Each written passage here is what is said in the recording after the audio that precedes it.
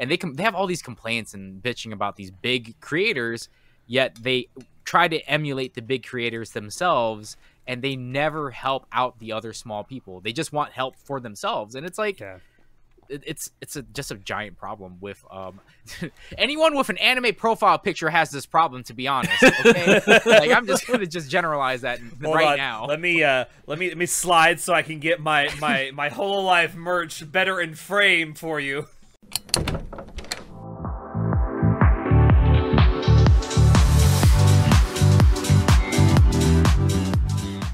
Hello everyone and welcome to Anime Club After Dark, the podcast that delves into all things anime, manga, and otaku culture related. I'm your host Alex, but you can call me Senpai, and joining me tonight, I have our czar of source material, John.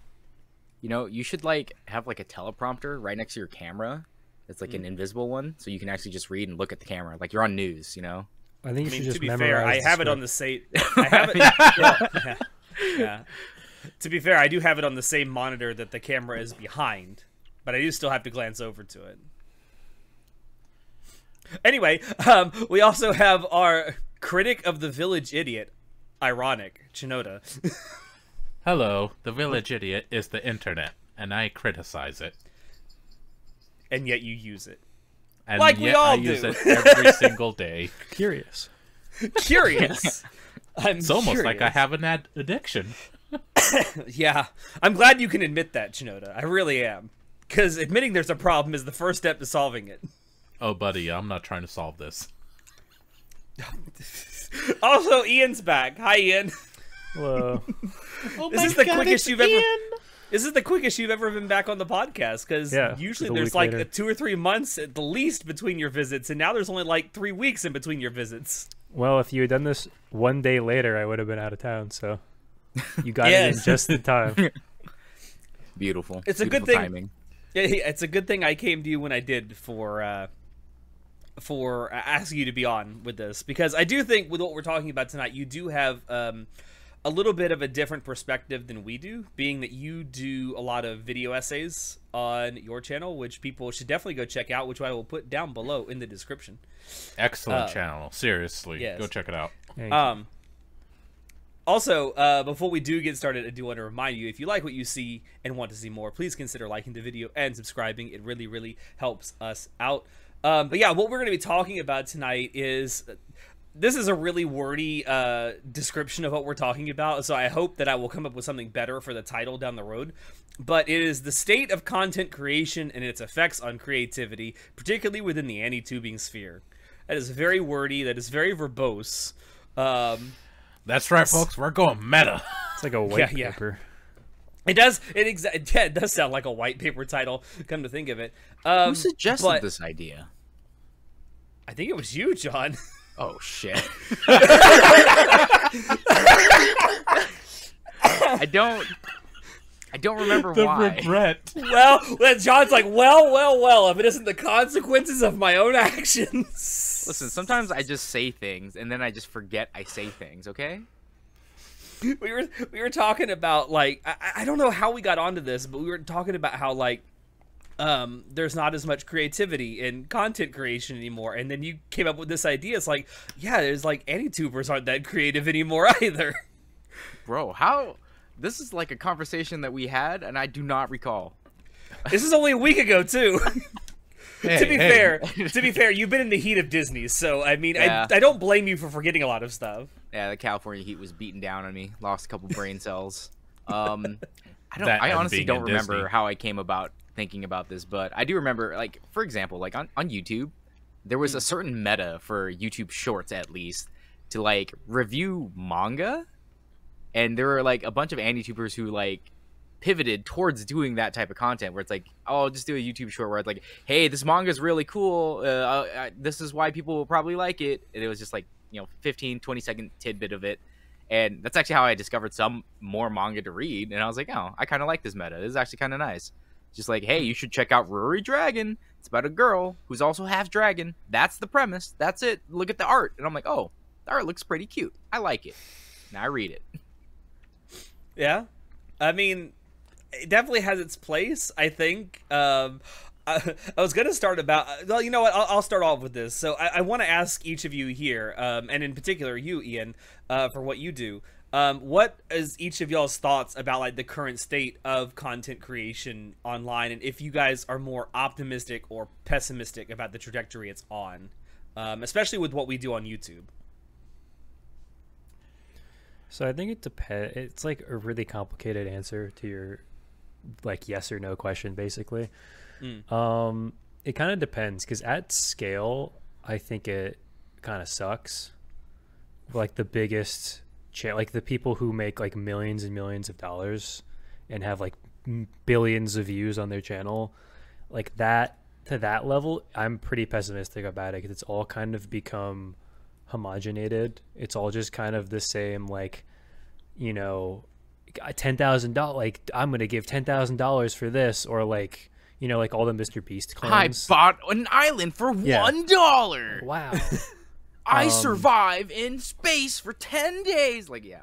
Okay. And I know that's like how it works, but it used to be like it was like Let's Plays and stuff like that, and then I got saturated. But now it's like, what makes me pessimistic about it is there's such a barrier to entry now for that, like at scale, huge style video, because you need to have the money to put into it. And so like that stuff sucks. I don't like that. It's a huge investment up front for stuff like that, for no guarantee of payoff. I don't remember, there was another YouTuber, like maybe it was Jacksepticeye. I do not recall which YouTuber talked about this, but they're talking about how Mr. Beast changed the game. Like Jimmy changed it because it's like he drops so much money on the videos that he makes that if you want to be successful like him, you have to at least, I wouldn't say you have to drop as much money as Jimmy, but the video needs to seem like it dropped as much money as Jimmy did. It has to be at the scale of what he's doing per video, which is like, I hired a hitman to come find me for $1 million, and he blows up a bank with a tank. I remember watching that video, and I was just like, dude, what? Yes, exactly, okay. Bro. Yeah, makes me wonder what, like, if actual billionaires had YouTube channels, what would they actually do? It's gonna happen. I mean, yeah. Unfortunately, that's the kind of content they're going to create, though. It just feels like that is reaching its endpoint. That doesn't mean I think it's going to go away anytime soon, but it just feels like there's only so much you can do with, like, I did this with this amount of money before, like, I mean, like, clearly it has literally tens of millions of views every time one of those videos comes out. So, like, whatever. But that's the kind of stuff I'm pessimistic about, just from a creativity standpoint, because that's just what people try to copy now. But it's like there's a rise in AI generated content on YouTube and stuff like that, specifically, where I'm finding channels that are being recommended to me that have like 30,000 subscribers and like hundreds of thousands of views, and it's like it's just stock image, an AI voiceover talking about information I already know. And it's just like a bunch of channels like these are just cropping up left and right, and it's like they're just recycling content. And it's like, it's not like a video essay where it's a in-depth and something actually interesting is happening, where I'm listening to someone talk about a series in depth, giving their own insights and things like that, which is actually great. This is it's just vapid. It's so surface level of like, I read Wikipedia and I'm regurgitating the Wikipedia information to you right now. Yeah. So that's what's happening. The last couple of years has been really interesting to watch. That happened to just video essays as a genre on YouTube. Yep. Where it, like 3 or 4 years ago, became really, really popular. Like the long, hour-long, however long video essay. Because it's long, people watch them, and it makes a lot of ad money because of how long it is, and YouTube likes it because people are watching it for a long amount of time. But then what happens, similar to what we were just talking about, is then a bunch of people start copying it. And what's happened is almost this, I don't know how to describe it, but it's almost this point where video essay has no meaning anymore. Because when you say video essay, there's a very distinct in my head, a very distinct idea. It's probably a longer video. It's well researched. It's about something, a topic, depending on what genre or like what, whether it's anime or games or whatever, but it's additive. And what's happened is people have started calling any longer video a video essay. Right. And that's not what a video essay is the No. thing. Like, video essays are entirely different thing. I know exactly what you're talking about. Yeah, there's They're a difference essays. between a long video and a video essay, because a video can be long but not actually be analyzing anything. See, I gotta apologize. Whenever I see a video that's over 25 minutes, I'm like, oh yeah, that's a video essay. That's the thing, though. That's it. That's what what Ian's happened. talking about. I It's know. like, that's the perception now. But even though I know that there's a difference, I still just call it, well, it's a video essay in my mind, because you can't be I a forget- video essay unless you're over 25 minutes in length. I forget who it was, but recently, I think it was YouTube put out like a tweet or something on some social media site saying that, like, we appreciate everyone who makes, longer 20+ minute videos. There was some creator, like respected YouTube creator, I forget who it was now, that said 20 minutes is not a long video. Fuck you, YouTube. It's just Wow. it's becoming a thing where we're like reaching the like polarization where it's like either people want a short that's like 30 seconds long, or they want a 4-hour video that they can put on while they're doing something, or that like they can watch in Right. parts or something like that. Yeah, like It's- I love going to 30+ minute long videos, because I'm like, I need to go edit a video, or I need to eat. I need to throw on something for 30 minutes. It Yeah. has to be playing. I don't know why. I need to do some vacuuming. Let me find a 3-hour long video. Yes, that's So- exactly what I use it for. I got to do dishes. And, like, I love it. There's like a handful of like science creators that I follow who will like every 2 to 3 months release like a 3 to 4 hour long video on some niche topic, and I'm like, I am ready to lock the fuck in. Oh, I love So- watching cartoon like review channels, like people who talk about South Park and other cartoons, like failed cartoons and stuff of like Cartoon Network, Disney. It's just I don't know. It's interesting to me. I've always liked cartoons, hence the anime thing. So Yeah. I'll have to agree with Ian on this. Unfortunately, I'm more of a pessimistic take as well. I think the quality of videos has gone down overall, especially even in the AnyTubing sphere, which, in my opinion, is very unfortunate. But I think with the, as he said earlier, homogenization of videos and topics, along with the fact that so many people have just been doing this for so long, the amount of quality you get has gone down, and you really need to seek out diamonds in the rough, and there's a lot of rough. Yeah, I mean, I do want to say I am, because that was the first half of my point. The other half of my point we've been talking about now for 10 minutes was that I am optimistic at like a smaller, like a creator level. Like as a whole, if we're talking about content creation in its totality, I am pessimistic about it. But I do think there's still tons of people on the platform, on any platform, that are doing really good work, really Right. creative work. Yeah. Oh, sure, absolutely. Do you think you just have to work harder to find that good content now? Because YouTube in particular just loves to peddle the slop in your recommended feed. Yeah, it's that I think I'm most versed in obviously anime and then video games. That's most of the stuff. Gaming is most of the stuff I watch, like video essays for, and then some other stuff. I've been watching a lot of like amusement park, like Disney reviews lately. I don't know why. It's just like, I think because I really like, oh my god, I can't, Defunctland. And so Oh I got yes, my, I all love my when he puts out a all video, my man. recommendations have just gotten filled with that stuff because I watched a bunch of Defunctland. But I think any genre about pop culture, because those are basically the ones that I involve myself in, there are plenty of people you can find. And like anything, there are plenty of people you can find sub 100K, sub 10K that are doing great work. And it's just not being, shown to the correct people or being shown to enough people.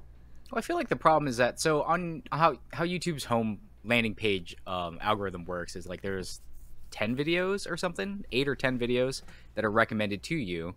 8 are like all of them except one will be related to things you have watched, and one will just be a completely random, like, small creator, sub 1,000 views type video, like sub 1,000 subs. It's just like, hey, this is kind of similar to the content that you watch, but this is a small creator, which is great. It's great that YouTube's algorithm is pushing stuff like that. However, in the sea of like billions and billions of videos being uploaded every day, it's worthless. So they fixed that from what this is all, just assumptions, right? Because I don't actually know how that stuff works. But from what I've seen the last few months, they've fixed what was a problem last year, which was that small channels would get a couple, maybe a few thousand, what I like to call crap impressions.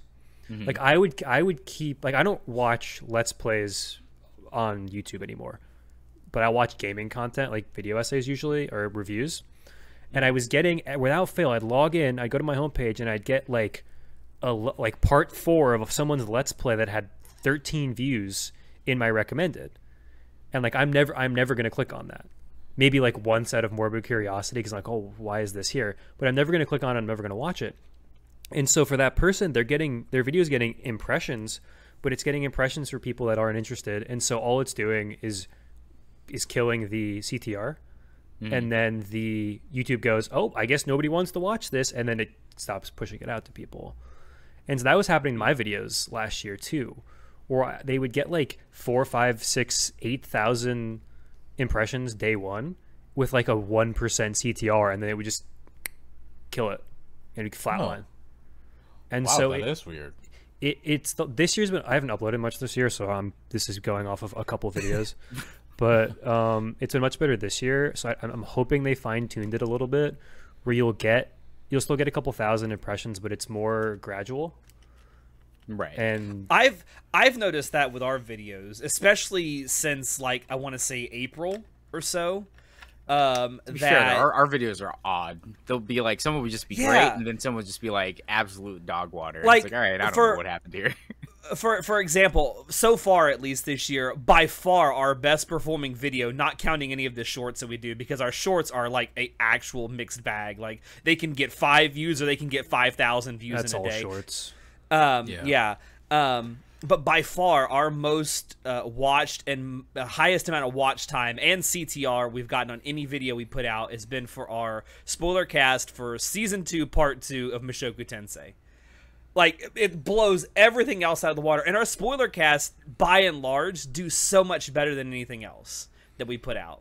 And I feel like that's because a lot of our spoiler casts have to do with things that, just ended. Things that people want to know about and want to, like, do I watch this 12 episodes of anime, or do I listen to these 4 idiots talk about it for about an hour and a half?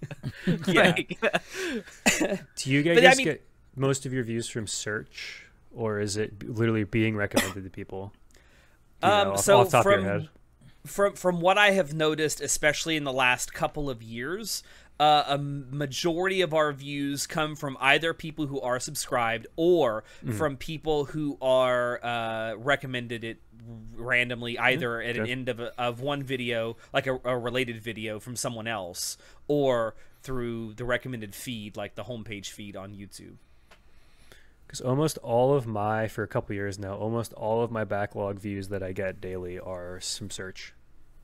From people searching, usually just searching the show name and then clicking on the video and watching it. I will say we have a couple of videos that get like that, where, like, I want to say months after we put them out, they'll see a surge of activity, and it's because people are searching for that thing now. It's like, and that happens occasionally when we put out, like, spoiler cast for classic anime. It won't necessarily do that well, like the first week or so that we put it out, but months later, or sometimes even years down the road, it'll see a huge spike in activity because, like, Netflix picked it up or something. Netflix picked it up, or it's coming out on a new 4K remaster on Blu-ray or something. So this all does have to do with the algorithm, and that's one of our talking points. So I'd love to go to that if you guys don't mind. So has chasing the algorithm, especially on YouTube, let's say, have led creators to driving into the trending topics just for views alone and the metrics, rather than wanting to actually talk about it. What do you guys think? I think 100%.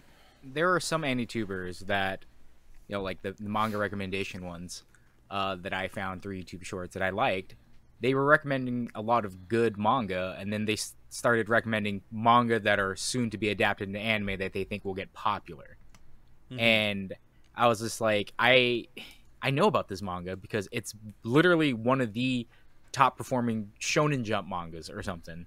And it's like, yes, I know it's getting an anime. Like, I didn't need this to be recommended to me, but it's because they need to make numbers. They need to continue to grow, so they do it. And it's just like, it sucks. I'd rather learn about some obscure manga that no one has ever known about than something that's I could have found on Shonen Jump's For Me page. Yeah. It's so tough, right? Because like the actual answer to your question is yes. I think a lot of people across genres have it's just doing, oh, what's working? I'm going to do that. And like you can hate on it from a creative standpoint, right? Because like, it's seen as it can be creatively bankrupt. But I do think there's a way to find a middle ground of like, I want to talk about anime.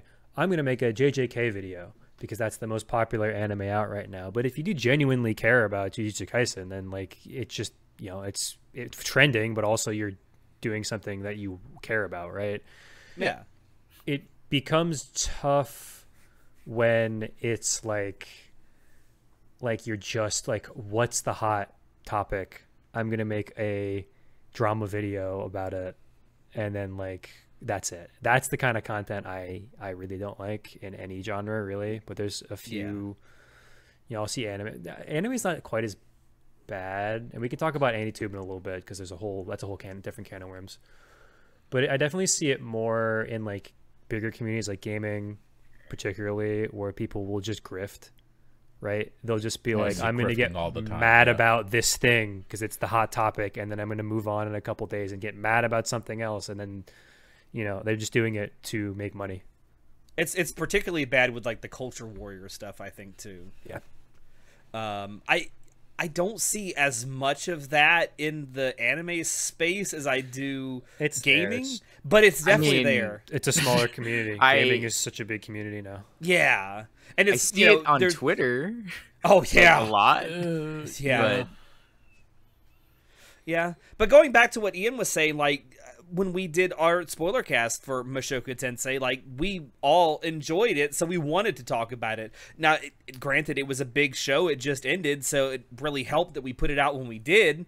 But we still enjoyed doing it, so I don't feel like we were necessarily chasing the algorithm as much as we were just talking about a show we're all passionate about. Right.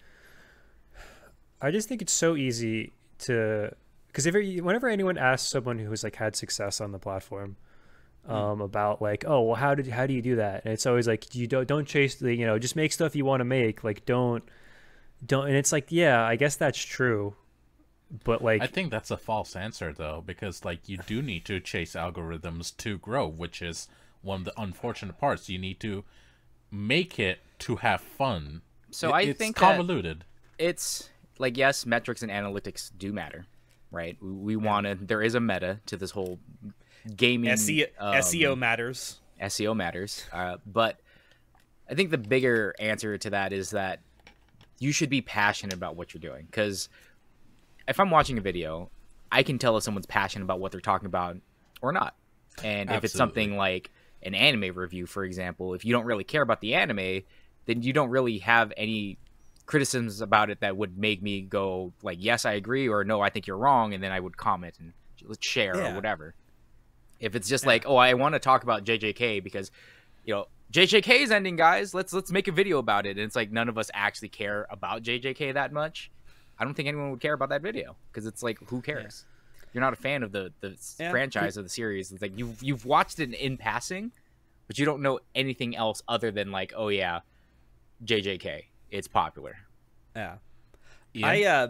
When we did not only do we do anime content on our YouTube channel, we also do game streams as well. When John and I were doing a game stream series for Dead Space, like, it was fun having John on with me as sort of a backseater, because John is super passionate about Dead Space. He loves that game series. And while I was playing the game and occasionally being scared out of my fucking mind, John is just sitting there talking about, like, development things for the game that were interesting. It's like, so this is how they actually did the pathing in this room for this enemy. And I'm like, okay, because he's so passionate about it, I was enjoying listening to him talk about and hearing the passion in his voice talking about it. So, like, it may not have been, I mean, I did enjoy the first 2 Dead Space games a lot, but it was more, it was a more enjoyable experience for me because I got to hear how passionate he was. Yeah, there's only 2 Dead Space games. Just like there's only 2 seasons of Code Geass, right?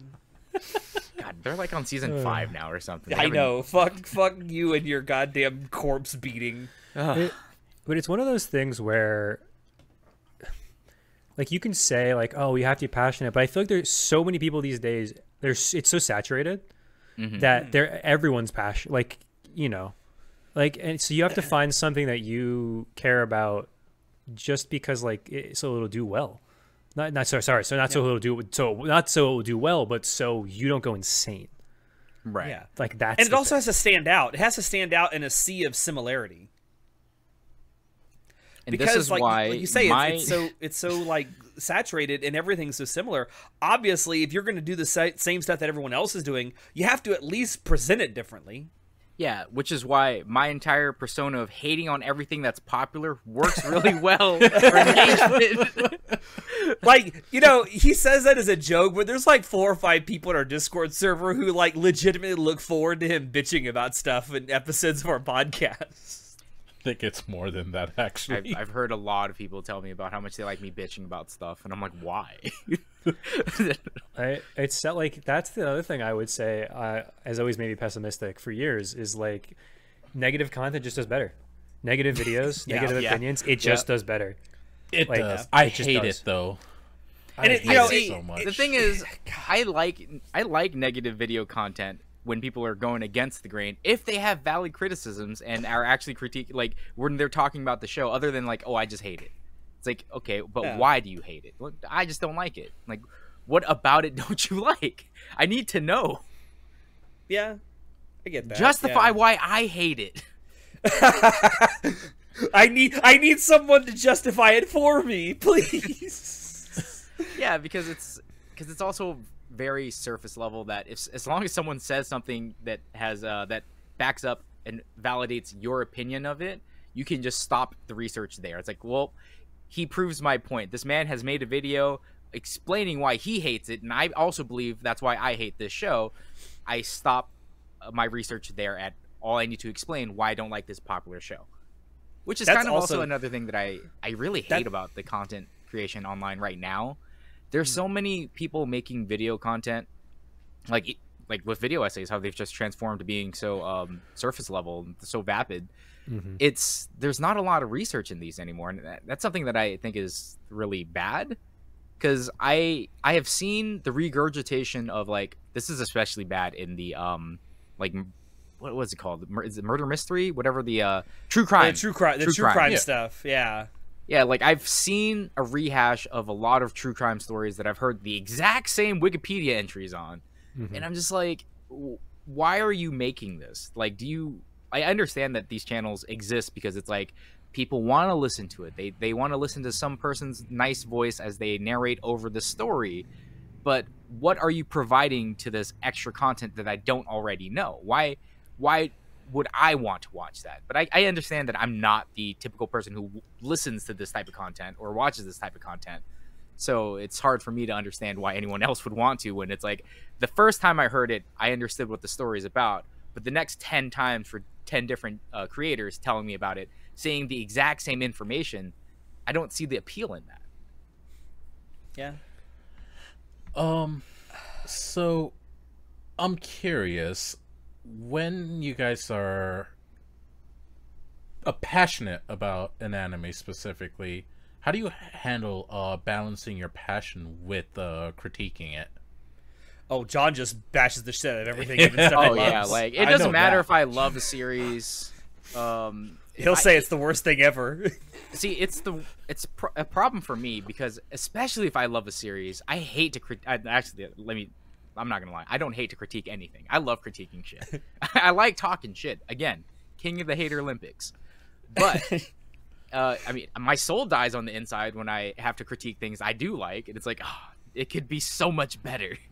It was so much better, and you ruined it. Look at what you did to my boy.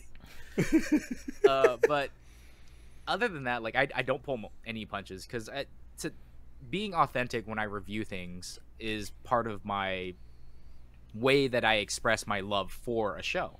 If I'm not being truthfully honest about its adaptation, then I feel like I'm doing a disservice of being a fan of the series. Because it's like, especially if you love the source material like I do with like Overlord, I have to be critical of it. I can't just give it a pass just because, like, well, it's better in the light novel, so it's still a great series. It's like, yeah, the light novel maybe, but the anime is fucking ass. And I'm looking forward to the movie, but I have reservations about it because it's going to be two volumes in one movie. Mm. And it's like, they're the same. It's the same arc because Maruyama had to split it into part 1, part 2. But I mean, I'm always hopeful for new anime for things that I like, even though I know it's like it's gonna suck. I thought that season 4 of Overlord was better than season 3 by a long shot, though it still dropped the ball in a lot of places that I didn't to say the least. To say the least, but you know, again, it's easy for me to be able to like just shit on stuff without regard for my love of it, just because if something's wrong with it, then something's wrong with it. Just because I like it doesn't mean it's perfect. And it's okay if it's not perfect. It's fine to like shows that aren't perfect. Yeah. There's a video essayist on YouTube who does a lot of video essays around games and game series. His name is The Salt Factory. And he, in one of his videos a couple of years ago, he said something about critiquing stuff that you love, and he says that you should critique the stuff that you love. You should be critical of it because it's the only way that people who make stuff that you love get better at it, by hearing people critique the things that you love. And I'm like, yeah, you should. You shouldn't be afraid to say that, hey, I love this thing, but here's problem A, B, and C with it. Okay. How about you, Ian? I mean, I think it's one and the same. I think it just depends on how you approach talking about media. And and that's a thing I see people have problems with, where it's like, no, if I like this thing, it's flawless, and if I don't like this thing, it's the worst thing ever created. And that's how you reach these, like, it's like two true outcomes. It's either it's a 10 out of 10 or it's a 0 out of 10. Like, one of my most disliked videos, it might be the most in terms of like the ratio on my channel, is about the 3rd My Hero Academia movie, in which I went, man, I wish this was better. It was like fine. It wasn't great. And it's just like people getting mad about that. Yeah. I didn't even say it was bad. I was like, it's like not. What do you mean this Hold wasn't on. the GOAT? Ian, is there a way to actually sort by most disliked on your No, YouTube you studio? have to. Oh fuck, because I want to know what our most disliked thing is. Unfortunately, I don't believe so. I think you have to scroll through manually. Oh, God. I really want to know what it is now. Yeah, so that happened to like Joey from the Anime Man when he talked about Jujutsu Kaisen when it first came out. He was like, "Yeah, I thought the Jujutsu Kaisen movie was all right." And then everyone in the comments were just like flaming him, like, "You just said it was mid. You said it wasn't that great." And it's like, dude, he said it was all right. Like, he didn't say it was bad. He said it was all right. Yeah, I know. I found it. I found our most disliked thing. It's actually a short where John says that Friends sucks. It only has a 10%. It has a 10% like to dislike ratio. Wow, that's crazy. Yeah, I know. People actually like Friends. It's insane. Friends. Let me say something. People who love Friends love Friends. Yeah, the comments were wild. The comments on that were wild. They were telling John to like go kill himself. No, they're like, "Do you know how well Friends performs outside of the U.S.?" And I'm like, what does that have to do with Friends sucking as a show? So there's no way anything on our channel has better than or worse than a 10% like to dislike ratio. For me, personally, it's a lot harder to be balanced about shows I'm passionate about. I can sometimes give them criticisms here and there, but for me, when I'm biased towards something, it's a lot more difficult for me.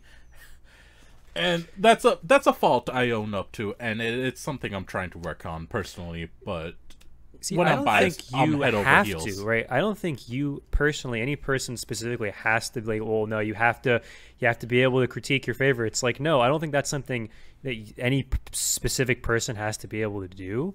I just don't like it when people take other people critiquing it as like a personal slight against themselves. Yeah. Exactly. Oh, that's when it becomes a problem. Yeah. Like, I will say this, Chinoda, in defense of you, is that you are super passionate about things right after you watch them. If you give them a month or two, if you come back to them, you're like, maybe this wasn't that good. Yeah, no, You do just need eventually time. You just need time because you digest.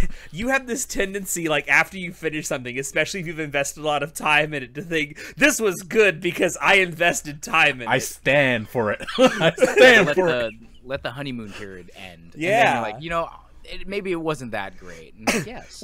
Whereas John won't even wait until something's finished. He'll be in the middle of something and say, "This is shit." I mean, it's people have biases. That's something you can't really shake. Like, I have biases. I can try to be as subjective or objective in my critiques of shows, but honestly, I feel like all my criticisms of shows, whether I like them or not, are all just subjective anyway. Like, there's just things I don't like or I don't agree with, where I'm like, this is dumb. It shouldn't have been like this. I don't understand this. And it's just me basically just bitching for an hour and a half. And that's content. That's content that people like, and I will continue to make. The concept of like a completely objective review just doesn't exist, right? And I think trying to do that would just hinder your own voice and your own videos if you were doing that, or whatever you're doing, whatever type of content you're making. Yeah. And so like I want people to be open about, like, I think people should have biases and like prefer things over. That's just how it works, and then that's how you're supposed to know whether or not you trust someone's opinion on something. Yeah. I mean, everyone's going to have their likes and their dislikes, and I think that should 100% come through in how you critique things. Like, if I were to go into, like, say, John, name a shitty isekai that's out right now. Right now? Yeah. Failure Frame. Failure Frame. Okay, if I were to go into Failure Frame, because I have a natural bias against fucking isekai, it's a hard sell for me. I probably won't enjoy it, regardless of whether it's good or not. And this has all led to a very weird thing, just to bring it back to AniTube, where reviews are just like dead. Reviews have been dead for a few years in terms of like actual significant traffic and like views. Yeah. Because no one goes out. People that look for reviews are looking to have their own opinion substantiated. Validated. Yeah. That's it. Validated or challenged, or just to compare. No, and contrast. I don't think most people want their views challenged. Like, they go in with preconceived notions and they want it just to be reinforced. People have it challenged in that they'll look for like, this show's bad, and they like that show, and they'll go in and be angry. People like being angry. Yeah. And so like it's less Especially being online, challenged and Well, more just yeah, like something to get mad about. And like you said before, like, the negative content side sort of sells better. Like, being angry helps you sell that negative content.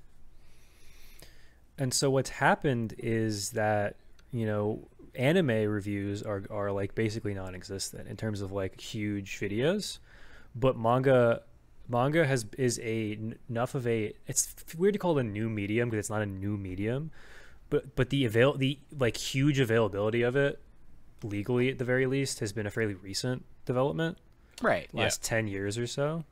And so there's also just more manga, but there are so many series that people don't know about that they'll be like, oh, what is this? And then it's like those manga review videos, not even the shorts, the ones that are like, I read 15 manga, and it's just like short little couple minutes about each. Those do incredible. At least they were a couple years ago. And it's because it's almost taken the place of anime, because it feels like every big anime people just know about now, but there's plenty of manga that people have no idea about, and so that's almost filled that niche for now of what anime reviews used to do. Yeah, because like I'm guilty of it. I like finding manga recommendations through YouTube, just because like there's so much out there that's like, okay, I used to spend 4 hours every day reading manga. I don't anymore, so it's hard for me to just scroll through and like, this looks interesting of a title, right? It says isekai in it, click, or this art on this cover looks really pretty, click.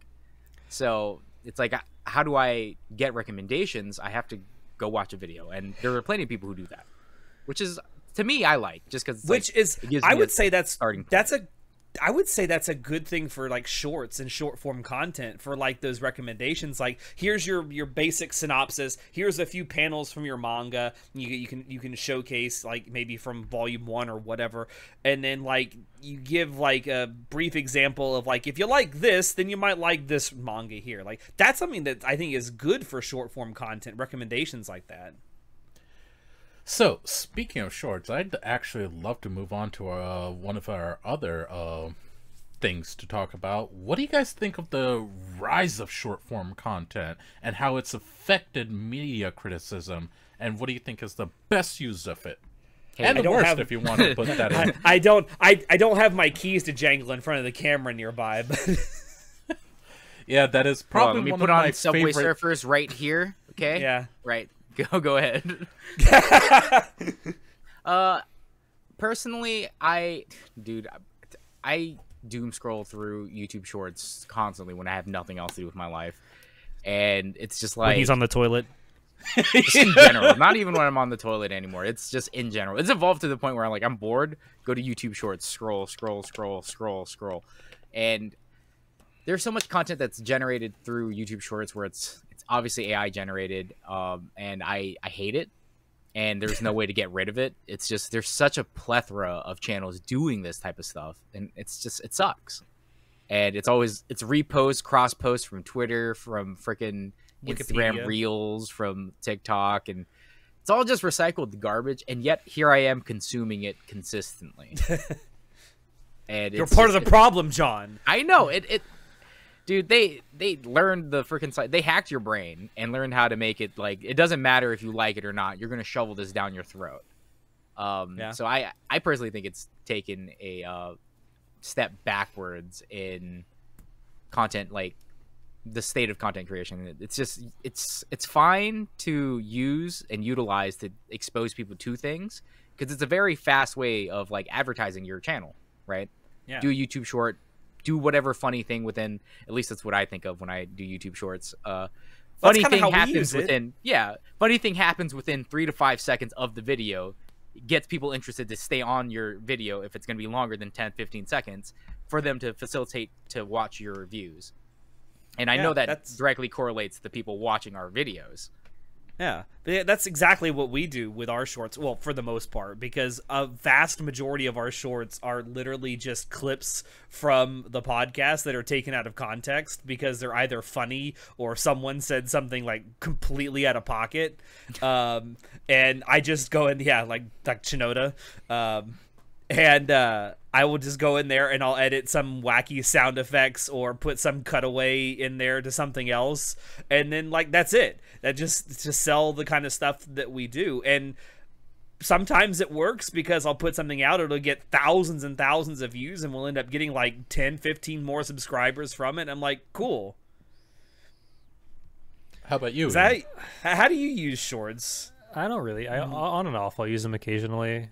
It's just like it works fine as like a type of media. I think I'm not gonna like completely hate, like, I don't love it, but I use it enough that like it's like I'll watch like cooking videos on like shorts and like food reviews and stuff. That's fine. I don't think it works great for media critique. No, I think not at all. It's just it just doesn't work for that type of content, but people still do it because it's whatever works. I don't love that it's been pushed the last few years as more like you should be doing this instead of making long form content, because I just find long form content more interesting. But I don't know. I'm kind of indifferent about it at this point. It exists. People watch it. I'm not as much like I don't use TikTok. I'm not like as much into it. I found it a lot, honestly, more interesting when there was more of a time crunch on it. Like shorts still has the 1 minute, but TikTok you can do like 10-minute videos now or whatever. Like it's just becoming vertical YouTube. Where like Vine was interesting because it was so short that it was creating, it was that with the time constraint was making it more creative because you would have to use the time constraint to use the timing for your comedy. And that's why everybody at the time loved Vine. But then because it's not that long, you can't monetize it as well. I mean, there's a plethora of issues from a business standpoint, right? But I find short form content is fine, but I feel like we're all just kind of working our way back to what YouTube was 15 years ago, which was short videos anyway. Yeah. Which was back to the meta of sub 10-minute videos. Yeah. So my take on short content is I like it as comedy content, and I like it as succinct summaries of videos. I'll take it as that. But in terms of media criticism, I don't think it works at all, because you just need more time to explain what you're criticizing. You need time to the whole process of it. You just can't do it in under a minute. You can't. Like, unless you're doing a really poor job of it, or you're just gonna list out the points for someone to read, and that's it. Which and you can go to Wikipedia I don't think that's for doing that. it justice. Yeah, I don't think that does it justice. I disagree, Chinoda. I feel like I could create an entire channel based around 60 seconds of me shitting on something, and it'd be very successful. You already said you'd create a channel based around something else, and you never did, buddy. Because it would work. It would work for what John's talking about because it's negative content, and as we have talked about, negative content it just inherently sells better. You're right, and I hate that it's that way. I absolutely hate that it's that way, because I would much rather watch, like, it doesn't even have to be an inherently positive review of something or a critique. It's like, but I would happily watch something that's like, I don't like this, but this is how I think it could be better, as opposed to I hate this and everyone should hate it. I can agree with that. I do think the best use of short form content is probably comedy. I think that's what makes it go. Kitty! There's a cat. That's Oh, sorry, a cat that butt. completely Hello, just- cat butt. Look at that butt. Yeah. Look at Rub that butt. cat butt. Rub the For- butt. Don't Right touch next For to her. the audio microphone. only listeners, Ian's cat is in Ian's frame. cat has made an appearance. She What's never comes their up. name? She never comes up on my desk either. This is very funny. Yuzu. Yuzu, hi Yuzu. Oh my god, she's so cute. Okay, sorry. Dude, this Alex. completely derailed what we were talking about. It's fine. It's fine. So Using YouTube like using shorts as for comedy is fine. Like, I think it's good for creativity, because I find it pretty funny. But I mean, also think there have that- been some memes that have come out of our podcast from it. That's for sure. Chinoda just screaming into the microphone, "Deep fried," comes to mind. God. But no, what I hate the most about the shorts content in general is just the incessant just reposting of stuff. It's the same stuff being recycled.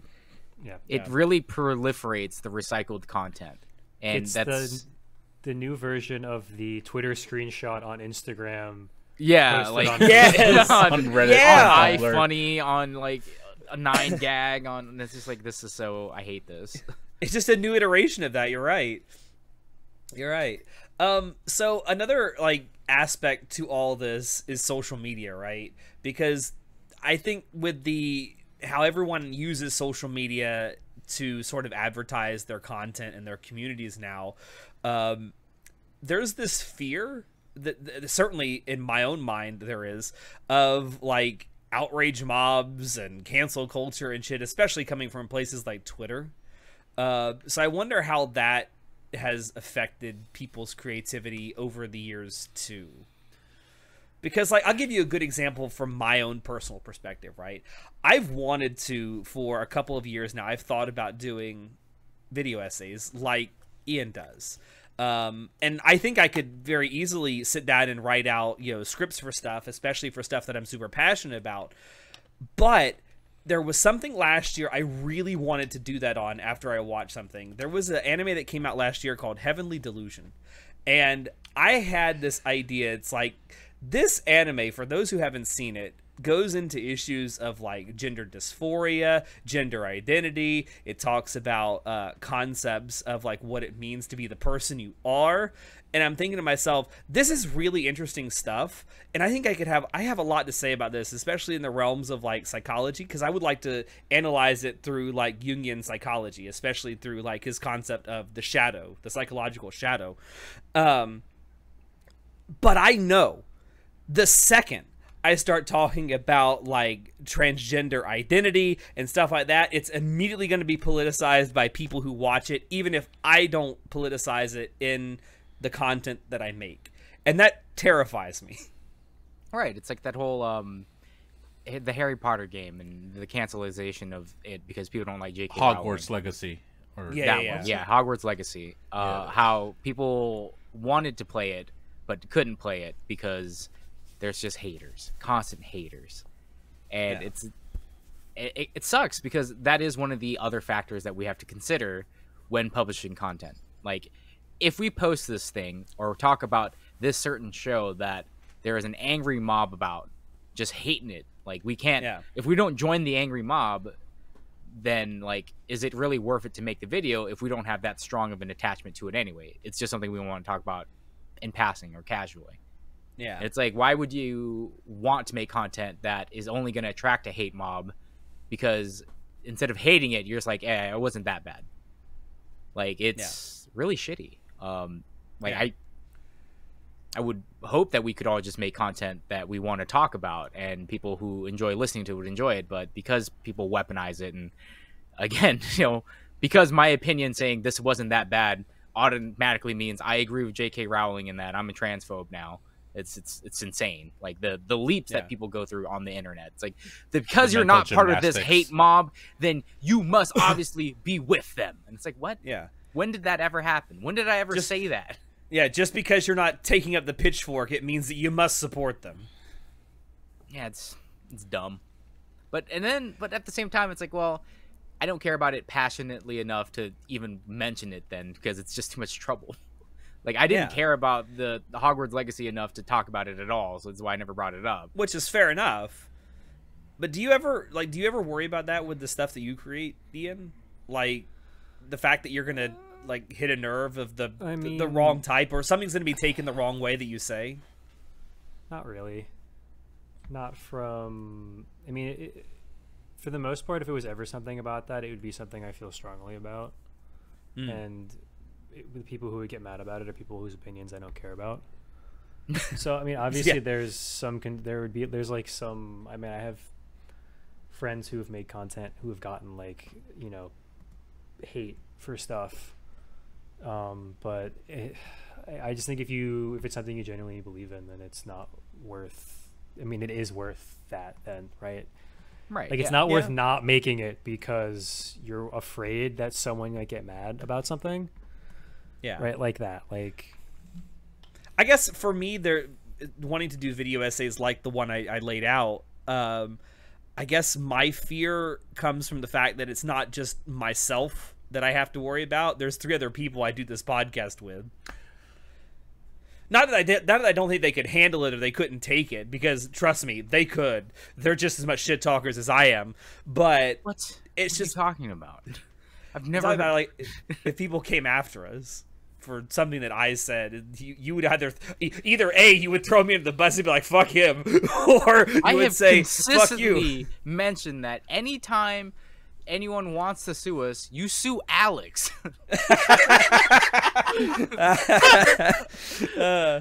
But no, like that's kind of my fear. It's like, I am okay with wanting to drag myself down with anything that I do, or take whatever hate I get for something that I do. I don't want other people to be saddled with it because of me. Yeah, I feel like with our podcast, because there are multiple people that are co-owning it and co-piloting everything, it's harder to make a decision of, let me go talk about this really hotly debated topic right now. Yeah, let me go talk about trans issues in anime. It's like, oh god, no. Please don't. Yeah, certain hot button topics we try to steer away from and for exact reason. For years now, we've made a very concerted effort not to bring politics into the things that we discuss for that very reason. That we don't want to alienate a proportion of our audience just because of the things that we say. I also just feel like politics has nothing to do with anime, so like why? Yeah, why even the bring only it in there? the only Like, political stuff we've ever talked about on our podcast are like politics as they're portrayed in a specific anime. Yeah, like we like talked that about time- the politics of like Evangelion as they're portrayed in the show or in the movies Oh, I was Or gonna the say politics there's of Gundam. or Gundam. I was gonna say like presidents of the U.S. who have appeared in manga or in anime, like Donald Trump and Obama. Just Remember hilarious. Do you remember the Death Note one shot where Donald Trump appears at the end of it and he buys the Death Note? There's what? What Have you not seen that? Yeah, it's No, it came out It's a thing. 5 or 6 years ago now. Wait, was Yeah. it done by the person who created Death Note? Like it's an actual. Yeah, I believe so. Yeah. Yeah. pretty sure it's And- an official. It's like an official continuation of Death Note, and it's a one-shot like manga, and the whole thing revolves around a bidding war for the Death Note now that it's on Earth, and it becomes between Xi Jinping of China and Donald Trump, That's and like they just have a hilarious. bidding war over this. Oh, that's actually super funny, but also at the same time, it's like, oh, more commentary about American politics. Yeah. Are there any specific creators you guys have followed for years that have changed how they present their content or criticisms because of stuff like this? So none I mean, I that, think like it's- I follow. I feel like I've been watching YouTube for so long. Since you were a Creators, babby. yeah, since I was a little babby, I was a YouTube kid. I was there before YouTube was created. We all were. Yeah, I was there long before YouTube was created. But I feel like content creators, as they create more content, they mature and they grow and they stop making the same kind of content that they used to make 10 years ago. You know, like Markiplier. I didn't like him when he was making the Hot Wheels stuff, like him and PewDiePie. But when he stopped doing the dyed hair, screaming like face cam stuff, that's when I started liking Markiplier videos. So I've definitely seen a bunch of creators that have changed over time, but for the better, for the most part. There are some content creators that I used to watch where I'm just like, wow, you still exist. Like, bro, you really fell off. Like, you used to be pulling in millions of views. Now you're pulling in maybe like sub 50K. Like, wow, L plus ratio. But I don't know. I don't think anyone's really changed for the worse for the most part. Like, they don't. Oh shit! He just pulled out a Nintendo. We're getting sued. Yeah, okay. Is that Nintendo? Does it say Nintendo? It does say Nintendo Oh, on it, no. I think, yeah. Yeah, we're fucked. Shigeru Miyamoto's gonna come punch me in my sleep. I'm sorry. Give us our money! But yeah, I just feel like there's not a lot of content creators that have changed that much from making good videos to making bad videos. There are some that have done stupid stuff and gotten in trouble. Well, it's just that That's a whole nother matter, though. either you evolve your content or you don't, and Yeah. the views will reflect that, because sometimes the stuff that you make is popular in for 1 month or whatever, and then the same stuff that you're making, if you've been making it for the last 10 years, now it's not, so you aren't pulling the numbers. But You as long as- evolve your content or you die, unless you're Charlie. In which case, you don't evolve at all. You just keep doing the same stuff over and over again, and people keep watching. yeah, but Charlie's Even he's a evolved it. huge outlier. Yeah, he has Yeah, changed. Like, they he doesn't do do the potty mouth the- stuff anymore. Tier No, list you're right. He has stuff changed in and, that regard. Yeah. Like, the way that he presents his information and his content and stuff, just like who's that voice actor? ProZD. How he, like, his entirety of being on YouTube, he has always done just not clickbait titles, I guess. I don't know how you would describe it. Like, it's all lowercase, and it's just like nondescript, short, just like this is He part. doesn't make thumbnails either. Yeah, Yeah, just like Charlie.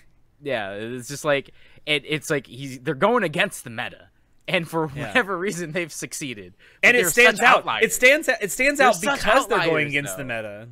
Well, but the thing is, they did it purely because they were lazy and they didn't really care, and they're like, it just goes to show the content is way more important than the presentation. Sure, the presentation can help facilitate, caring about the SEO and stuff like that can help facilitate to grow your channel faster and get more eyes on it and stuff like that. But it doesn't matter if your actual content isn't good. Yeah, you brought up ProZD. Like, I just want to shout out to that dude because, like, he's a voice in Pluto from last year, and he does a damn good job. He's a great voice fucking actor. amazing voice actor. Yeah. Speaking of change, I'm actually curious. What do you guys think of ad revenue and sponsorships affecting critical or review content creators make? I mean, Yeah, when's that Crunchyroll money gonna come in? Come on, damn it! It's so How it's much so we've talked about Crunchyroll, they're never sponsoring never. us. It's like so much not an issue anymore.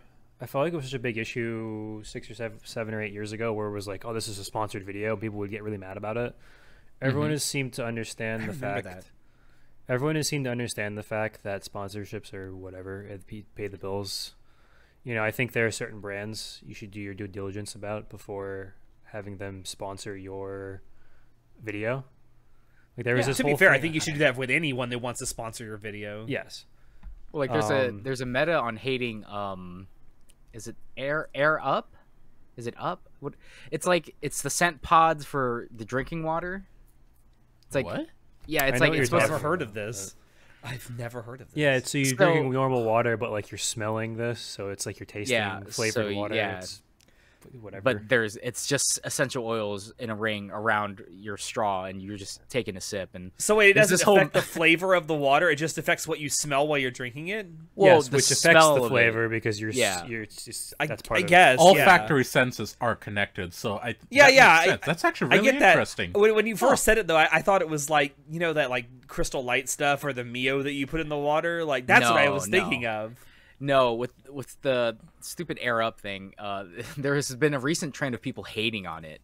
That and Fume, because they were pushing their sponsorships a couple months ago or last year really hard, and a lot of people were like reviewing it and saying like, "Oh yeah, it's great. It'll help you drink more water. You're not ingesting any nasty chemicals or anything like that. It's great. It'll help you do this, do that." And then all of a sudden, people started like other channels who were not as big as these big channels taking these sponsorships were like, yeah, this thing's a straight up scam. And now there's a meta on like exposing these scam sponsors, and I'm like, what has happened here? I mean, if it's a scam, like I don't It's mind it not being so much- exposed at all. It's not so much a scam because like, look, the air up thing, it's like an apple. Okay, do you know what an apple tastes like? It tastes Bland. like sweet. It just tastes sweet. Yeah. Tastes If you like an don't apple. smell an apple, it will It tastes like an sweet. apple. Yeah. Well, you know that an apple tastes like an apple because you can smell the apple. If you don't smell an apple, like plug your nose and take a bite out of an apple, all you will taste is sweet. You won't taste Well, an yeah. apple at all. It's like It'll be no when different you're from sick, biting food into an tastes onion. different because you can't smell. Yeah. So like the science behind how the air up thing works, I'm not even sure if that's what it's called. It's whatever. People know what I'm talking about. Sure, it we'll makes go with that. sense. But I just think it's funny that this, like people being afraid to make stuff because of their sponsors. It's funny that you mention that because there's literally people making content. Like there's a whole meta now about making content about sponsors. It's hilarious. I think it's a really interesting question in that I feel like normal channels when they get sponsored by like a Raycon, like a random brand, will usually just do the sponsorship, do the read, and then that's it.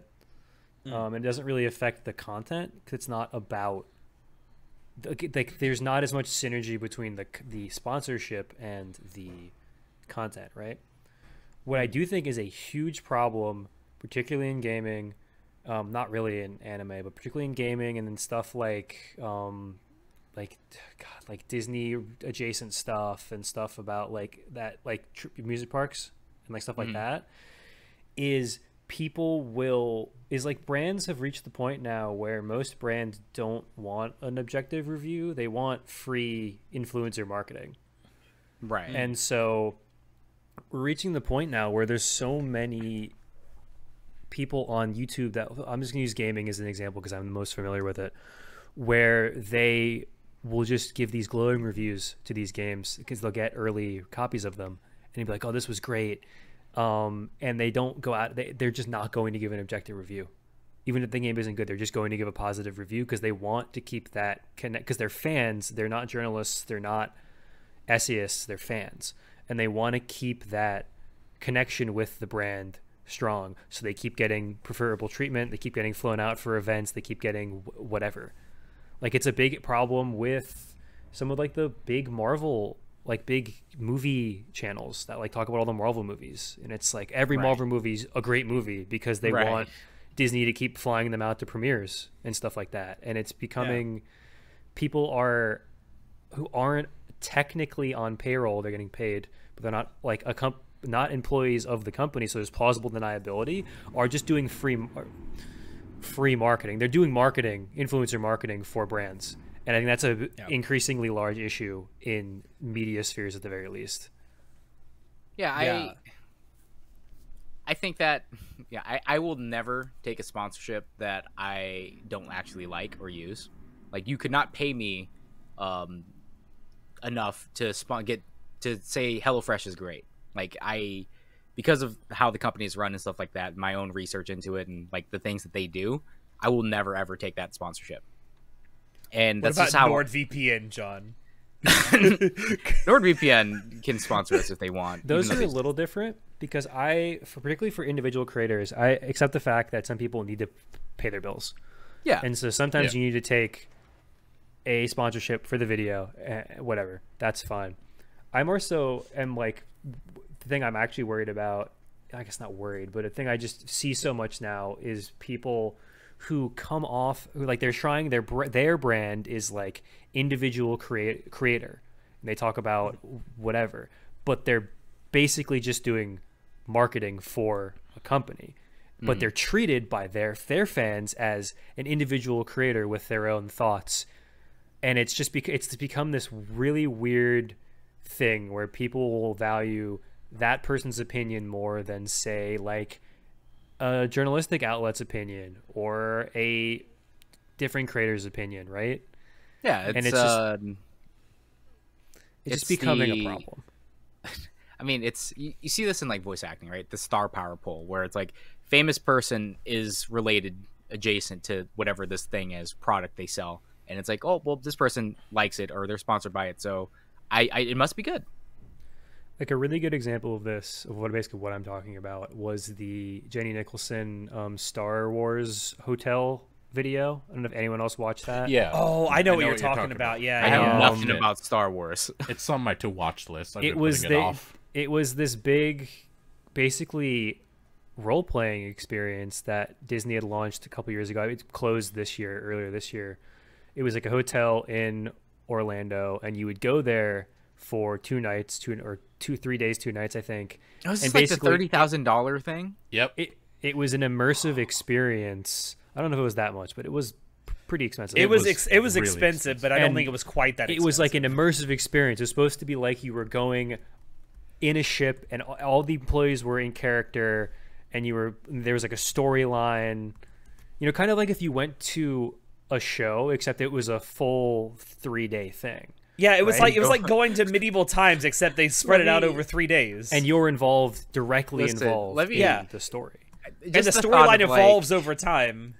Pay me a bunch of money in excess of pay me $10,000 to stay at this kind of okay hotel for you to RP for 3 days that you're in Star Wars. Like, what the heck? Yeah. But people were doing it. But then the problem, reason we're even talking about this at all, is her video was, per experience, she did not have a good experience. There was a lot of complaints, a lot of things that Disney won't tell you, like, oh, the app didn't work that you're supposed to use to like play the games. There wasn't a lot of stuff going on. So the rooms like weren't as nice as they would have wanted for that price. A lot of that kind of stuff. And you compare that to the initial round of influencer reviews that came out about the experience, they're all like, oh, oh my God, it's so immersive. Like, it's the best thing I've ever done. It's because all of those people want to be invited back for future stuff like this. And that's just sort of, that is where I see there being an issue with how your content and how your sponsors or how your relationship with a brand affects how the quality of the video. Because you become more interested in keeping up that appearance and keeping up that lifestyle of being like almost like a brand ambassador than you do about like objectively critiquing things as best as you can. 100%. And that would happen in anime too. It's just that anime companies are foreign companies and cheap. They just don't. They're not gonna like. Hey, here's our anime before it's done. Do you want to review it? Like, that's just not a thing that exists. It's just not a thing that will ever exist. So it's funny you mentioned that though, because like Chris Broad, I remember he took a sponsorship from Creepy Nuts, the band. Wait, what? Yes, they paid. I don't know if he reached out to them or they reached out to him, but I remember he did a sponsored ad read for Creepy Nuts' like new single or new album that came out. That's pretty funny. Yeah, and I'm just like, I have never seen this before, but you know, he's very popular as a YouTuber in Japan. Like, he got interviewed by the Japanese media after the Logan Paul thing. It's like a cultural ambassador. Hilarious. Are you YouTuber? Hi, YouTuber. Yes. Hilarious, but I do see that there are more people reaching out to creators and being like, hey, we can have them be our do an ad read for us, even though it's like it's not a sponsored product that we're trying to push, but it's still someone who has a lot of pull, has a lot of reach. And you know, Chris Broad at the time was very popular in Japan, so Creepy Nuts was just like, yeah, this is a great deal. Like, yeah, I guess to summarize what my thought on it is, I don't see taking like a HelloFresh sponsorship on your anime video as something that will stifle your creativity. To me, that's just, this person needs to pay their bills this month. Ad revenue doesn't always, videos get demonetized, all that kind of stuff. When it is a sponsorship that directly relates to the things you're talking about, then or not even a sponsorship, it's just you're being flown out for something, you're giving an early review code for something, then you have to really go out of your way to, you know, think about, is this just paid marketing, or is this someone actually doing their due diligence? And you know, like John said, this doesn't really happen, and Ian, doesn't really happen with anime so much, but if it did, I would feel like say an anime like Crunchyroll, for example. I don't know why they would ever talk to us, especially as much we bash them. But let's just say Crunchyroll came to us and said, hey, here's this new anime that's coming out that we think is going to do good next season. We're going to let you watch it 2 weeks, or we're going to let you watch like the first 3 episodes 2 weeks before they premiere. And then we want you to do, you know, a review on those 3 episodes, like, and have it come out this specific day. I might do it, but I would be very upfront at the beginning of that review and say, hey, Crunchyroll came to us. They let us do this early. Yeah, and legally we have to. That's a legal requirement. Yeah, that's but I know that's a legal requirement, but I would be very, very, like, very specific with my wording. I would say, like, listen, we were paid to do this, but still we're going to do it as best we can. Yeah. So the other issue, though, is that when you get approached for videos like that, they have a certain script that they want you to follow. Yeah. And it's hard to be objective when reviewing things like that, when it's like, hey, not allowed to say anything negative, for example. Yeah. You're only allowed to say how great it is. And quite literally, there are some sponsorships that will send you like, this is the script. Do not deviate from this script. Do this script. And then from what I've heard, there's some sponsors that are like, "Hey, this is our thing. Go wild with it. Make your own sponsored, like, just talk about it for 30 seconds or whatever. Have it on screen for at least 13 seconds." I like those ones much better because they're like, yeah, have fun. Just give us something glowing if you can. Side tangent to this, what do you guys think of Patreon and other forms of crowdfunding in terms of all this pressure to cater to supporters' expectations over your own creativity or the content you want to create? What do you guys think? So I think it's funny that Alex put this in here because he's talked about this quite a lot, about like opening up a Patreon for our podcast, but it's like an issue I've always had with that is like what kind of crap would we put on there? Like I don't know. I'd like to do it. Yeah. Good God. I've talked about it off and on over the last few years about doing it, but then I always struggle with like coming up with ideas for like what do we offer people that give us money every single month that we don't already offer to everyone who is either in our community or watches our stuff on YouTube. And like I get membership streams, maybe, I don't know. I mean, it depends on what you want out of it, because like I also understand the desire to be like, we want to have something of value for people, but also you can always do like there are people out there just want to support the creators they like. True. Right. And so that it depends, right? I've never really seen anything too bad of like people being, oh my god, I have to totally kowtow to my Patreon supporters, but I'm sure it has happened where it's changed people's how they do their content. But I think it's a net positive, if nothing else. I think for a lot of YouTubers, when they do the Patreon thing, like members only, like early release videos, you get to watch a video like a couple days before anyone else. Like that, I feel like that's a solid thing to do. I know that for some like podcasting things, they will censor the free version, and if you want the uncensored one, an uncut one, then you have to have a membership for like $5 a month or whatever. I feel like that's something we could also offer, but at the same time, I'm like, so if you want to see me take my shirt off, no, not that type of uncensored. You put it away. If you want to hear all the unhinged stuff that we definitely cut out. See, I don't know. I think I'd be a little leery about even some of that stuff. I don't like locking content away. You know, as someone, as an indie game developer, and who does open source coding now, I like the idea that everyone should have access to anything at any time. Like that's just in my opinion. Yeah. It just doesn't work until you have a larger audience, in my opinion. That too. Like, you guys and my channel, we're not large enough for it to be a draw for people yet. Right. Yet. Sure. Think positively. But for right now, you know, there's no draw. Like the goal at this point is to get your stuff in front of as many eyes as possible. Yeah. And so working on something that would be exclusive to a handful of people is not really worth the time or effort when you're a smaller channel. When you have, you know, hundreds of thousands of subscribers, enough of those people will be willing to spend a couple dollars to get a video early or something, and then there you go. There's it's like 1%. Yeah, 1% of the people who watch your videos will actually interact with your stuff, like, comment, subscribe, or even buy stuff. So yeah, but it's like the general. Even saying that, number. like, comment, subscribe. I've noticed that since we started doing that in every single episode, people are more apt to do it. It works. Yeah. It like I hate it, but it works. I hate it so much, but it works. I know. It's why we put the little like animation in our videos now, and like I always put in the description, and like I always pin the first comment that's always pinned is like and subscribe for more ACAD content.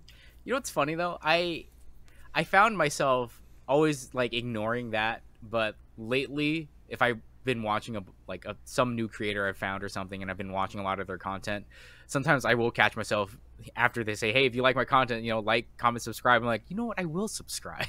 It's like, it's worn me down to the point where, you know what? Yeah. You know what? I think you're right. I will subscribe. It works. See, it works. It does. It wears you down. I mean, for me personally, like, if I like something, I'll be like, yeah, I'll give it a like. If I actually want to follow someone because I like their stuff, yeah, I'm gonna subscribe.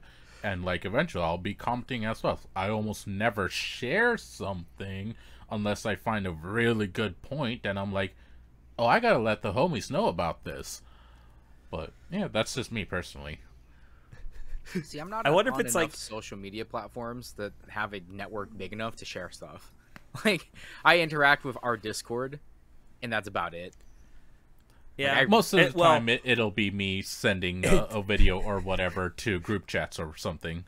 Until Wendy's pisses you off again. Until Wendy's pisses me off again. Then you go on Twitter and be like, "Ah, Wendy's, damn you!" Yeah. One of the things I forgot to bring up earlier, barriers to entry for content creators. What do you guys think about lower barriers of entry in content creation, especially nowadays, now that it's so easy to make a video and put it out there? I don't think there is so from a equipment standpoint, the barrier of entry has never been lower.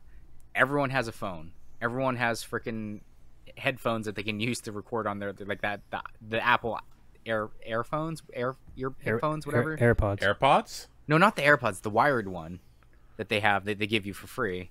Did they not give that anywhere? I haven't bought a new phone in a couple of years. I don't know. No.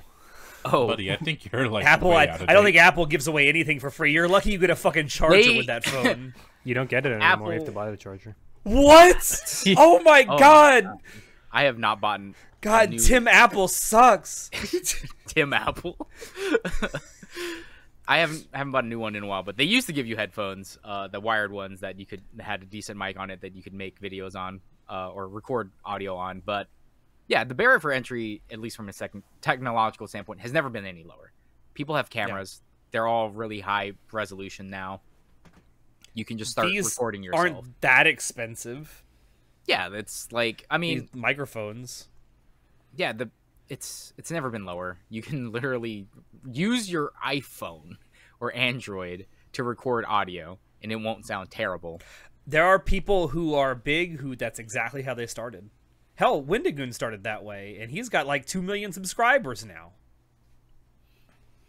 But in terms of barrier to entry for like getting into the top 1% echelon of YouTube content creators, like there's a huge barrier there.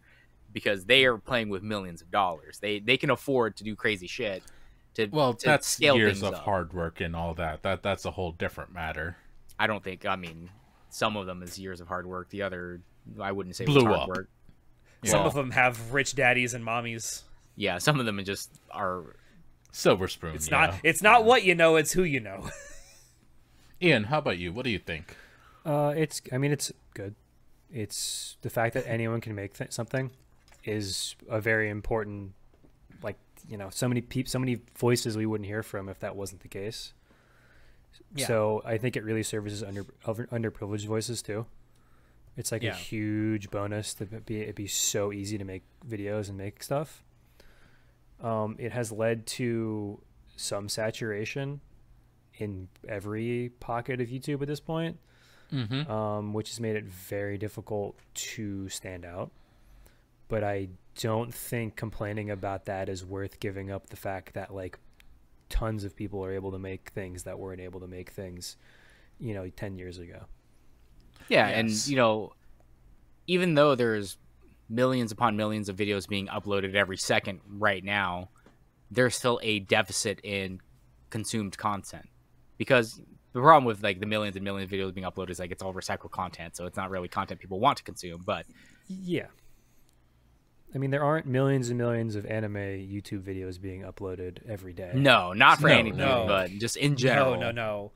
TikTok But, I viral mean- hack recipes and stuff like that. Yeah, or people just making the most I mean, god-awful I think- stuff and just putting it out there. I'm trying to remember what the statistic is. I think if you have over 1,000 subscribers, you're in like the top 15% or top 12% of channels on the website. Oh, If you wow. have We're over getting there. 1,000 Yeah. We're getting there. subscribers. I remember the metric for Twitch at 8. least a couple years ago was if you had 10. more than 10, was it 10 concurrent I think viewers? it's 8 to 10 or 10 to 12. It's somewhere in there. You're in it's the like top, like top 5% or something Yeah. like that. top 8 something. If you have 12 concurrent viewers or more, you're in the top 8% of Twitch Yeah. streamers. It's like, wow, that's insane. Yeah. I don't know, what would that viewership be on YouTube, you think? In terms of just specific view numbers for a video. See, Or average view I numbers. it's a shame to say this, but I feel like the entire goal of a YouTube channel, in my, like, if you haven't hit 1 million, then it's like, what are you doing on YouTube? But even though that's not true, if you hit over like 50,000 subscribers on a YouTube channel, you can actually make a profit off YouTube. You turn YouTube into a full-time job at that point.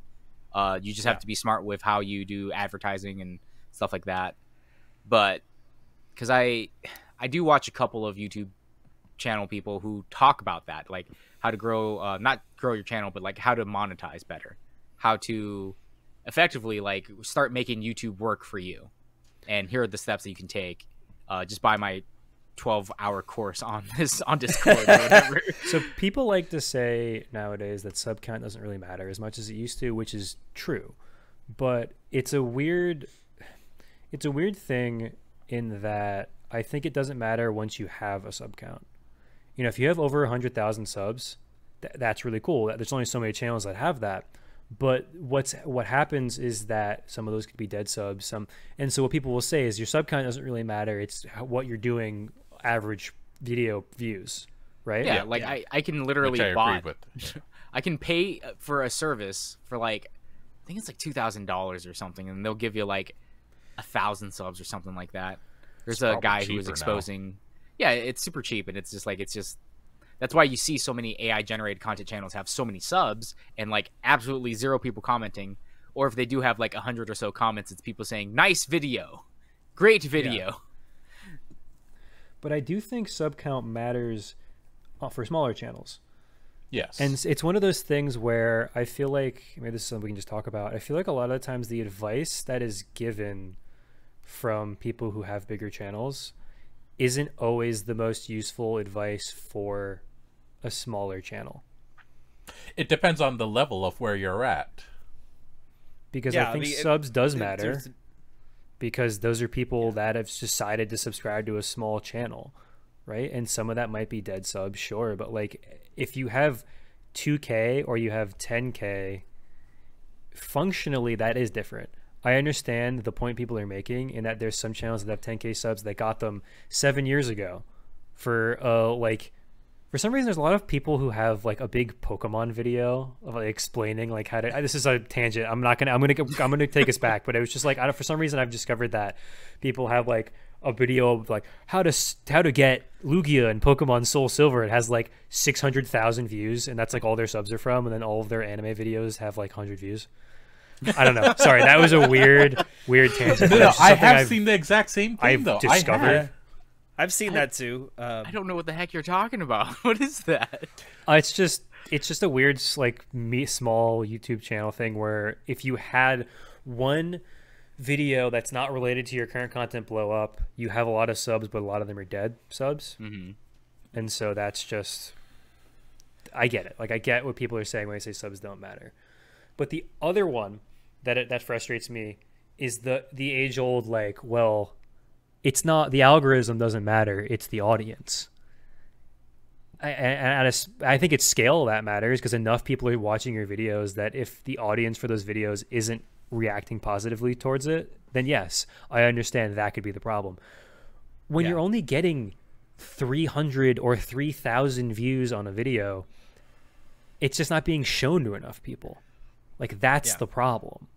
Not that, oh, well, the audience isn't interacting with, like, I guess it is to some extent. I guess if all 300 of those people liked the video and shared it and commented and had 100% watch time, it would do great. But like, I don't know, that advice specifically just frustrates me when you're just like not acknowledging the fact that this algorithm does greatly impact how channels grow on the platform. Yeah, it's like, so I remember, I think it was Anthony. Was it Anthony? It was someone from Smosh that talked about how, like, one of the ways that they grew was that someone that they had helping manage their channel, like, they signed up for the service that basically implanted the Smosh videos, embedded it into, like, websites all across the internet, so they would artificially pump up their views to get into the algorithm to be recommended. And they were just getting a bunch of comments, hate comments, like, why is this being recommended to me? Why is this on here? This and that. And it's like, they didn't know why, because they didn't ask. But it's like, yeah, you can say that the algorithm doesn't matter, but it's been proven time and again, yes, it does. Especially when you're starting to grow. Does matter. Yeah, I mean, it also it's frustrating for smaller creators, especially people just starting out, because not everyone is going to have a damn PhD in how SEO works or how to properly title your videos or add tags. And it's like, it's a learning process. It really is, I think, for newer creators for stuff like that, like the technical side of uploading videos. And there's a lot of misinformation about it because old stuff doesn't work anymore, and some news people will be like, I just, whenever I see anyone being like, this is the secret to getting your, I just know it's fake, because if it was the secret, everyone it wouldn't be a secret doing it. That, I mean, yeah, it's funny that you say that, because that is true for certain things. I know that on YouTube Shorts, there are secret little hacks that you could do, like for TikTok and for short content in general, like on Instagram Reels or on TikTok or on YouTube Shorts. There are certain songs that if you have playing will just be recommended more. Like there was that Vietnamese song where it was like the hip dance thing where they're doing the sway. Oh yeah, yeah. I know what using you're that about. for a while, a couple, like last year I think it was like, just if you just had that song playing, no matter what your content was on the screen for the short, for your TikTok or whatever, it would just get more views. It just does. And it was the same for it was the same for that Beyonce song for a little while, a couple months ago, like a month or two ago. It's like the Saint Texas, that her country song that she released. Yeah. But then that stuff happens, then everyone starts using it, and then it's saturated, and then it's like a couple years ago there was this big thing where a cycle. YouTube was pushing community posts, and if you made a you can make a community post with like a poll, and suddenly thousands of people who weren't subscribed to your channel would see it. You know, it's funny. And then everyone started doing it, and then it... I interact with polls for channels I don't even watch or subscribe to, just because it's a poll. I'm like, yes, I do like filling out answers. On I do like filling out forms. Give me forms to fill out, please. Let me do a survey for you. Japan, please let me in. I love filling out forms. I've noticed that even, like, I don't know if it's still that way on YouTube. I do, for our YouTube channel, put out community posts every so often. I try to do one at least once a week, normally in the middle of the week, just reminding people, hey, there's a new episode of the podcast out. Go check it out. You should start posting questions like, are you enjoying this season of anime? Yeah, I really it's gonna get you more impressions, man. I really should. I've also noticed, like, on Twitter, I don't know if it's this way for everyone, but when I do, like, when I put a post out that's got a poll in it, I typically get way more interaction with that specific post than I would for just a random other post that I would put out. People even if like it's about filling the same out concept. answers. People just like filling out answers. I don't know why. I think on Twitter, at least, I think it's because when you vote, you immediately see the results of it as it stands currently, and I think people want to see if people share their opinions. Oh, I feel like it's like that on YouTube as well, on the community polls when you do that. Yeah, I definitely think about that when I vote for something. It's like, who's your favorite Pokemon? I'm like, I've also noticed in our Discord server we put up polls. People will respond to that never even interact in our server. Dude, it's just part of it. Just gamify stuff. Just turn. We need to learn how to min-max all of our content, John. Help me, John. Just turn it all into top 10 lists and turn it into polls, and we're good to go. It's fine. Who cares about making passionate? Like, we spent an hour and a half riffing about being passionate and creating content. Like, no, forget all of that. Let's just be surface level. Let's just make polls. Just make polls and top lists and whatnot. Ian, we've cracked the secret. This is the secret. Just make polls. Just make polls. So, if you want to grow big on YouTube, just make polls. So, Alex, contrary to your belief, we actually did make it through the list. We did, yeah. Yeah. We have we've hit on everything I think I listed out here, yeah. I still, for the love of me, don't know what I was going to put for this one bullet point that's empty. There was something that was going to go the big thing, big tip. If you think of something, write it down immediately. Don't wait like Alex until next morning and forget. You'd think having this next to me I would, but no, I didn't write it down because I thought my brain would be like, pop right off that pillow and it's going to be like, just like it was last night. Nope. That brain was completely wiped. What a fool. This is why we have a topic brainstorming channel and a WTF talking I points know. channel. Because if I don't write it down, I will literally have thoughts. And then about 10 seconds after I have that thought, it will be gone forever. I will say there was something earlier I was gonna say about the shorts that we put out, because someone actually mentioned it to me in our Discord server. I cannot remember who it was. If it was you, please let me know down in the comments below.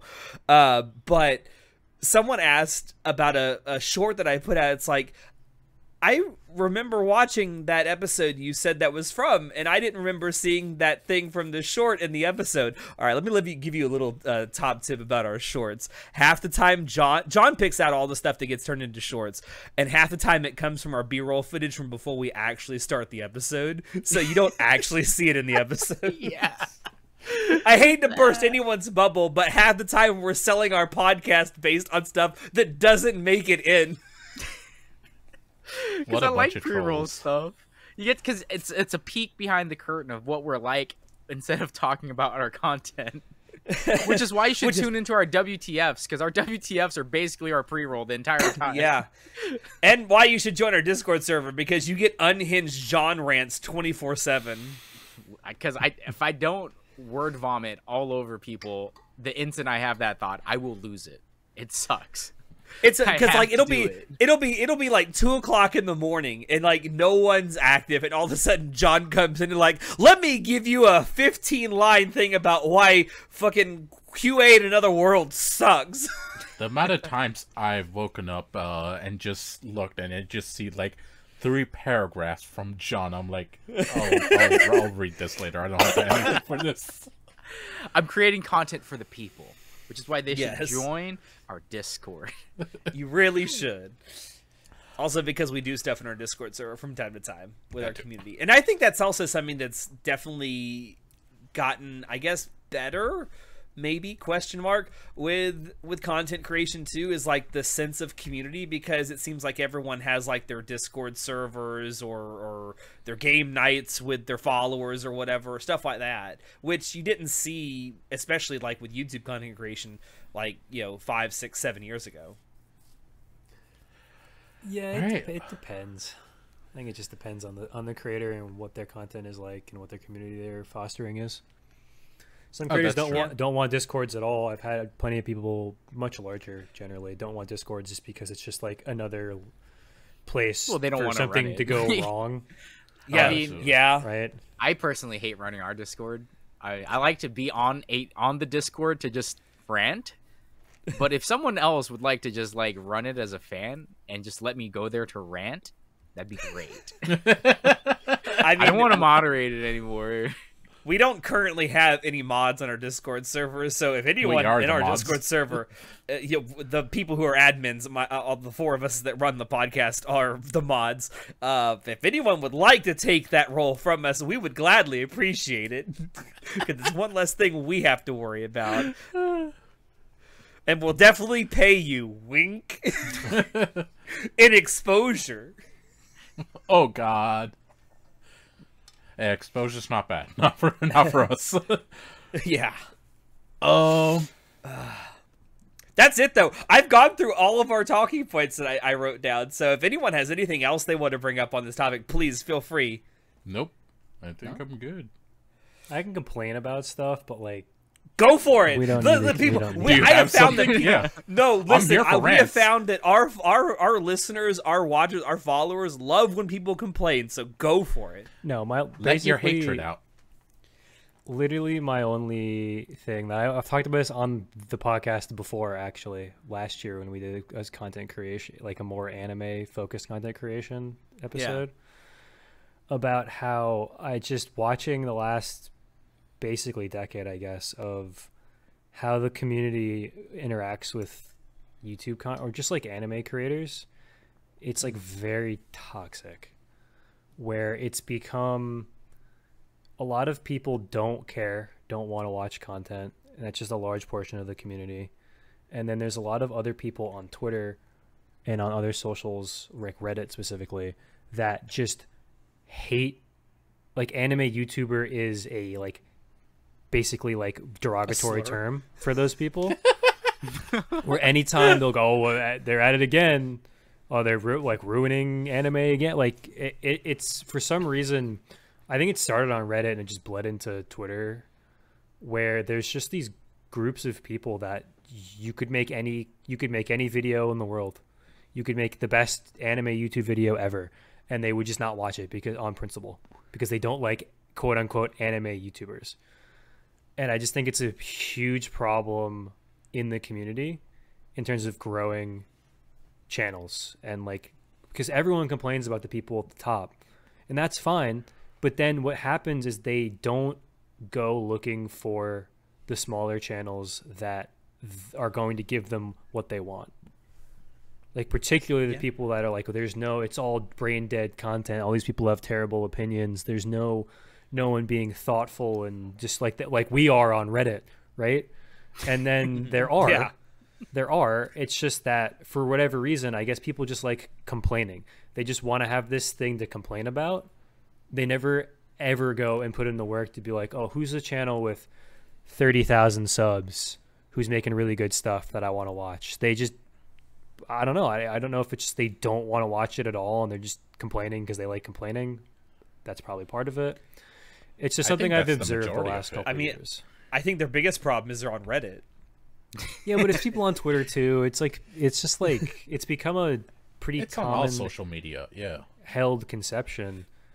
And part of that is probably from the fact that a lot of the, say, some of the biggest channels make more, you know, not lowbrow content, but more stuff that's like directed at a wider audience and not directed at people who want to talk thoughtfully about, you know, media critique.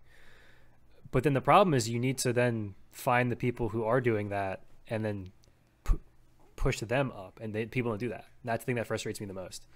Like Reddit is super anti, no, you can't self-promote, no self-promotion. That's their day.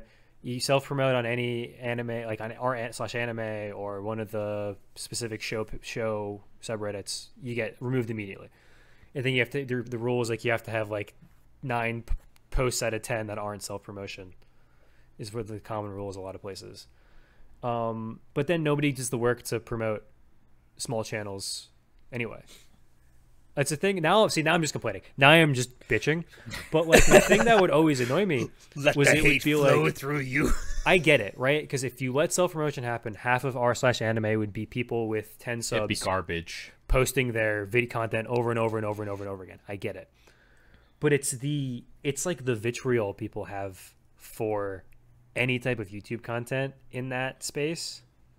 And then they'll go and they'll post the new Giguk video. And everyone will upvote it, and it's just like, but then what's the point of what? Huh? Like it just doesn't make any sense to me. You know, your actions don't match your words. It's funny you mentioned that because that happens in the VTubing has become super big and it's become super saturated, completely oversaturated, where like there's this whole sphere of indie tubers who are just they're all like part of this community on like Twitter and stuff, where it's like they all talk about how they should support one another because they're all small and this and that, and it's like the most toxic place I've ever seen in my life.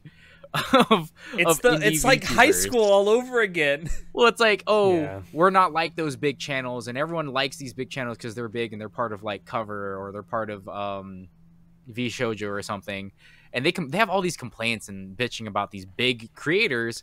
Yet they try to emulate the big creators themselves, and they never help out the other small people. They just want help for themselves, and it's like, it's just a giant problem with anyone with an anime profile picture has this problem. To be honest, okay, like I'm just gonna generalize that now. Let me slide so I can get my Hololive merch better in frame for you. Oh, it's tough because streaming is a lot more of a zero-sum game. Technically, none of it is a zero-sum game, you know, but streaming is a lot more of a zero-sum game than YouTube is to me, where there's only so many people that are going to watch a live stream, and they need to be, and you need to be live, and they're like, because with YouTube, you can release a video and people will get to it when they have time. People will watch it in parts. People could watch it in 5. If it's a long video, people watch it 5 parts. People could watch it weeks later. The live stream, it has to be that. I mean, you can watch VODs, but it's just not the same. It No, has to like be that moment in time, and you can't be actively engaging in more than one stream at a time. It's just not something you can do. Yeah. Yeah, I definitely think it's harder to be a streamer than it is to be a well, not necessarily harder. They're very different. Being a streamer versus being a video maker, like a content creator for like YouTube or something. I would also argue it's a different skill set. Yeah, being good at both. I feel like people for streaming, it's really about the culture around being there live to witness things because you're basically like you're on board with them. That's why the in real life just chatting category on Twitch blew up so much. It's because when it was still like Justin TV before it went to Twitch, it was all about video games and this and that. But then the huge blow up of just chatting because they created the category for it. For now, people can just not play video games. They can just sit there and talk, watch videos, just hang out, and that's what people want. It feeds into the parasocial a lot better than YouTube does. Yeah. YouTube still has it, for sure. When you're talking to someone live and they're responding to you live, it's a whole different experience than watching someone talk at you in a video. 3 years ago, John and I did a podcast episode about that very thing. Did we?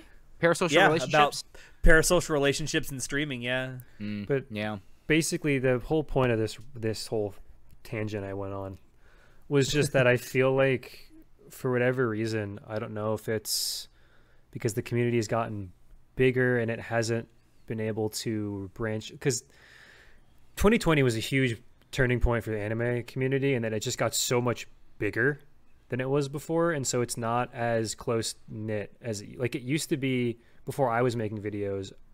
Basically every anime channel knew each other, and now there's just so many that it's hard to form that community with other creators. And then the issue is that over that time, for whatever reason, a lot of people have become antagonistic towards the creators themselves and just refuse to watch content for whatever reason. Which is a damn shame. It's like, give people a chance at the least. If you reject them after you gave them a chance, that's one thing. But if you don't give them a chance at all, who are you to criticize? Yeah, it's just complaining for the sake of complaining, in my opinion. It frustrates me whenever time I see it. Internet, everybody. Internet, Man. in a nutshell, really. Ian, we anti-tubers truly are the most oppressed people. Keep oppressing the weebs. They need to be oppressed. The crazy thing is, I don't know. I feel like it's almost a Pandora's box thing because there's so many voices out there, and because it's so not close-knit, like you said, I don't know if there's ever any going back to that. Like, obviously, the really big channels are still going to collaborate with each other, but... No, there's no going back to it. It's just old YouTube. I don't think it's necessarily a bad change. It's just different. It's definitely different. That's I've for been sure. complaining about AnyTube as a monolith, but there's so many different parts of it.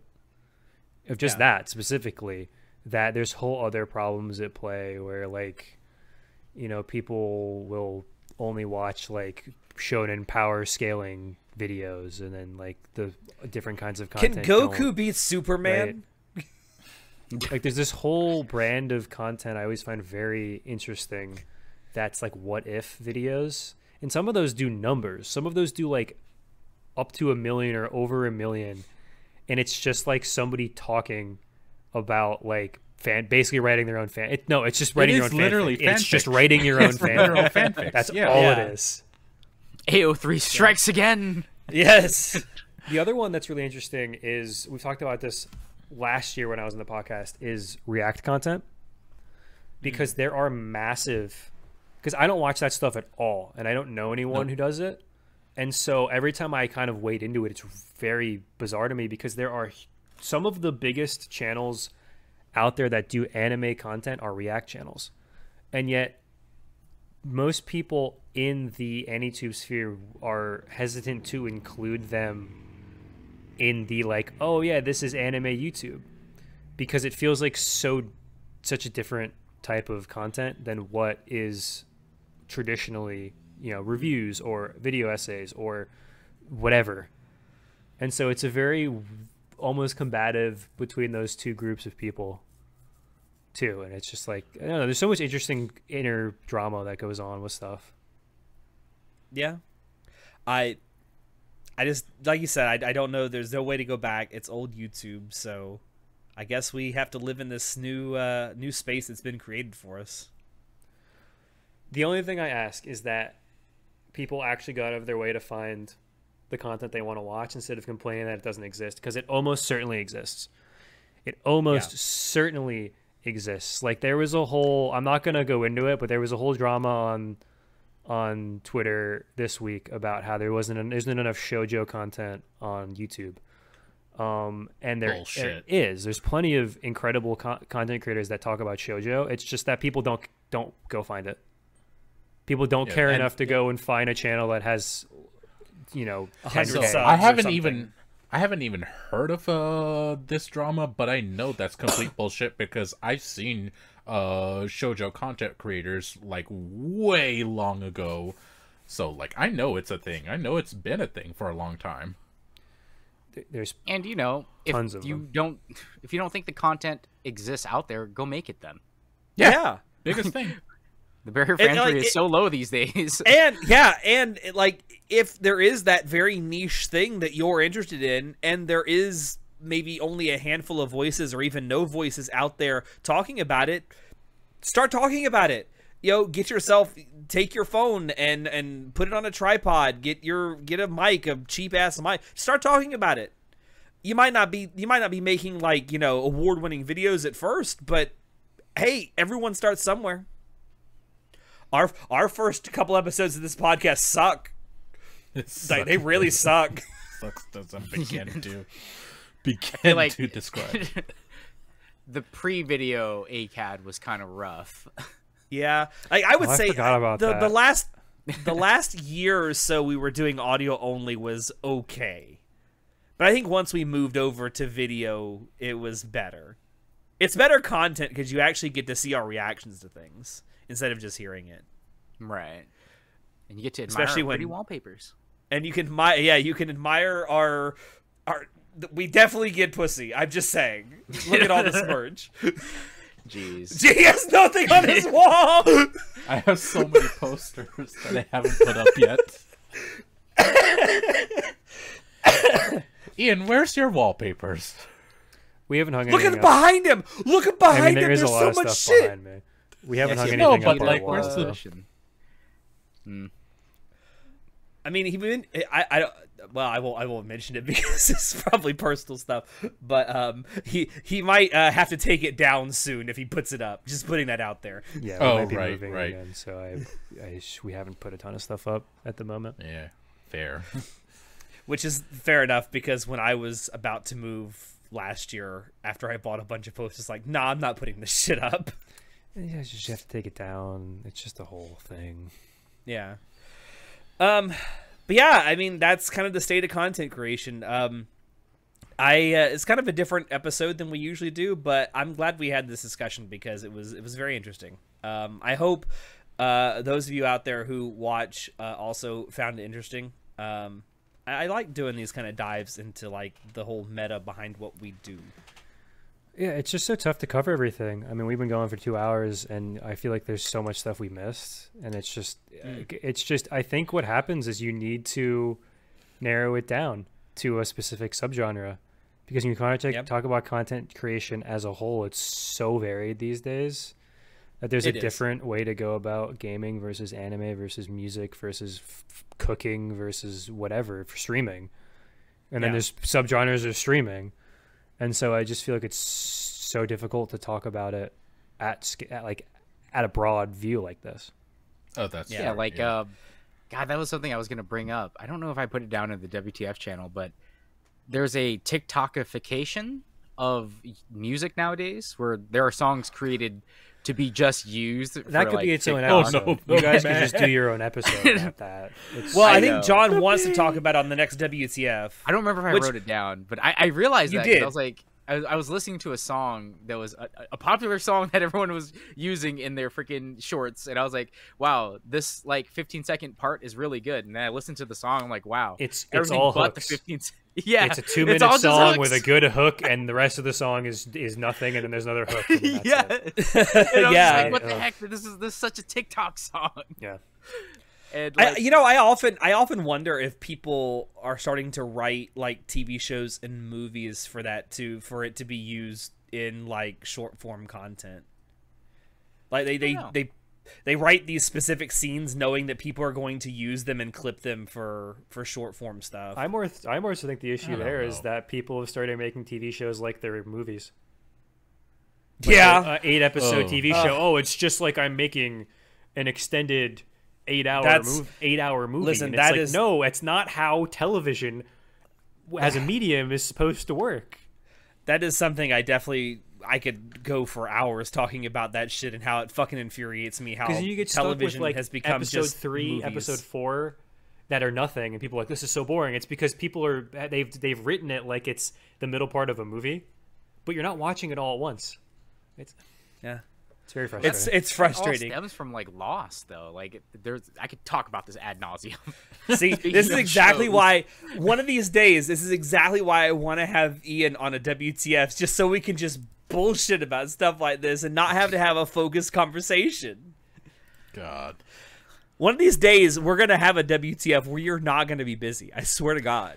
you would have to think eventually it would happen, but we'll see, I guess. We will This man's see. living a full life. Yeah, very full. Going to like every baseball game under the sun. Been to 14 this year, so Good lord. Good God. I've been to more this year than I've been, I've been in 19 years last past. year, so. Good God. But anyway, I think that's a good spot to end it. Thank you, everyone, for dropping in to watch us. Thank you, Ian, for joining us again. We love having you on the podcast. Thank you for having me. We keep inventing excuses to invite you on. I'm not going to lie. Well, there you go. You say we. It's all Alex, man. He loves having you on. I enjoy talking to Ian. He I'm not has going a to... crush on you. So you guys don't enjoy having me on. That's what I'm hearing from No, that. that's exactly right. Oh fuck! We got caught. You caught me. Natai hates it. He told me himself. Damn. Okay. We love you. Before I do the rest of the outro, do you want to plug your channel and everything, Ian? Yeah, you can find me on YouTube and on Twitter at BeMoreBrass. You always say I make video essays, and I don't say that about myself because the only thing I've ever made that's a video essay, in my opinion, is the Chainsaw Man video. And it's really good. Yes, it's the my best thing favorite you've thing ever I've ever made. made. But I make anime content, but I haven't made much this year. I'm working on a Full Metal Alchemist video. I think I talked about that in the last episode I was on, which is the episode before Yeah. this. So I've already talked about it. So We looking just need forward to to that. keep having him on. And it's like, I'm working on it. I'm still working on it. It'll be out at some point, hopefully next month. We'll see. I don't know. Sometime this year, probably, maybe. Sometime this year. Oh, this and decade, I'm at like 2,800 and change subs, and when I hit 3,000, I have to watch Steins Gate, which I've never watched before. So Oh, if you're nice. if you're watching this and at all interested in that, there you go. Hell yeah. Damn. That's pretty cool. Yeah, go subscribe to Ian. He's got a lot of good content. I want to see you watch and review Steins Gate because I love Steins Gate. It would be a video about it. I don't know if it would be a review, quote unquote. I don't know. Well, I'm kind of shifting away from that kind of stuff, but maybe I need to just I say that I've released 2-3 videos this year that aren't like podcast type content. So do I make anything anymore? It's hard to say. What I'm hearing though is if Ian makes it to 3,000 and he watches Steins Gate, we're gonna schedule a Steins Gate spoiler cast, right? Just for Yeah, him. and I'll probably have something to say about it in a video, but Haven't we already done a Steins Gate spoiler cast? Have we? If we have, it's been a long time ago. Alex is like, we got to do it again, I guess. Oh well, you know, Well, you don't to gotta be twist fair- my arm. Yeah, we don't have his twist to my arm either. To be fair, we have gone back and redone some old stuff just because we realized some of the old stuff was not done very well. and it gives us a chance to do it again. Speaking of anyway, recycling content. So yeah, speaking of recycling content. But thank you everyone for dropping in to watch us. Don't forget to like, comment, subscribe, all that good stuff if you like what you saw and you want to see more. Also check down below for links to where you can find Anime Club, After Dark, everywhere we do stuff. We also have a link to our merch store down there if you want to help us that way. But with that being said, I have been your host, Alex, and we will see you next time. Say goodnight, everybody. Good night. Yeah. Thanks for joining us.